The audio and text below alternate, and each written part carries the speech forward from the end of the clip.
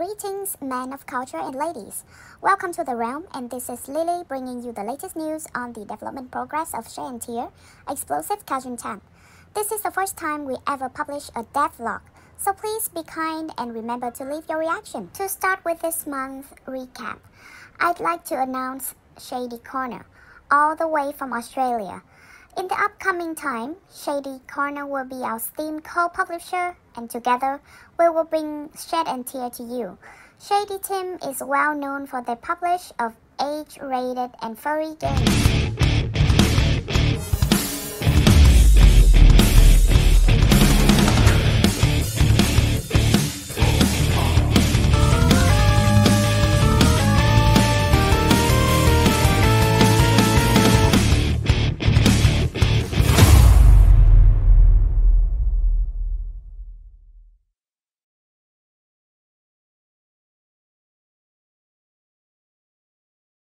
Coming up next is the art and model bulletin.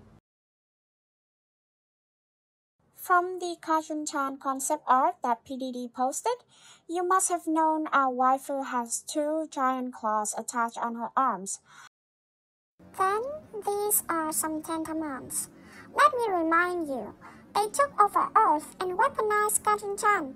They look quite cute, but believe me, they are fast and furious. And on the screen is the prequel to the main story that happens in Shred and Tear, also called the introduction. Despite the trend of using 3D in cutscene with magnificent effects, our team chose the classic 2D hand-drawn comic strips. Other 90s throwback moments like these will be featured more in Shred and Tear for sure. We will continue with the latest updates on animation. You must have known our protagonist has quite some body figure, and this is her in action footage for you to admire. The bouncing is marvelous, right?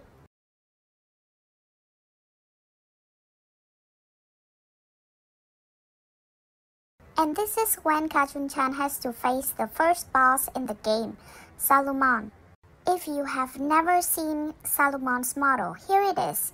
Can you guess the food reference that we took for its name? Let's all moving on to the programming bulletin. If you are a 90s video game player, you must have come across this feature of emotion avatars.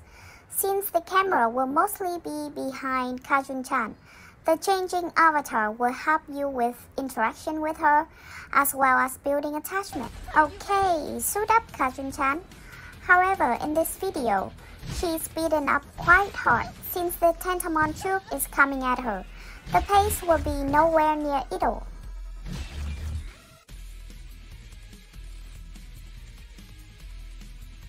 This is Cajun Chan again, but this time with professional voiceover.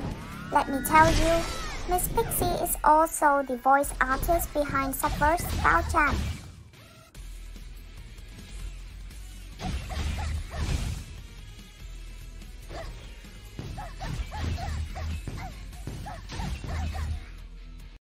And I saved the best for last.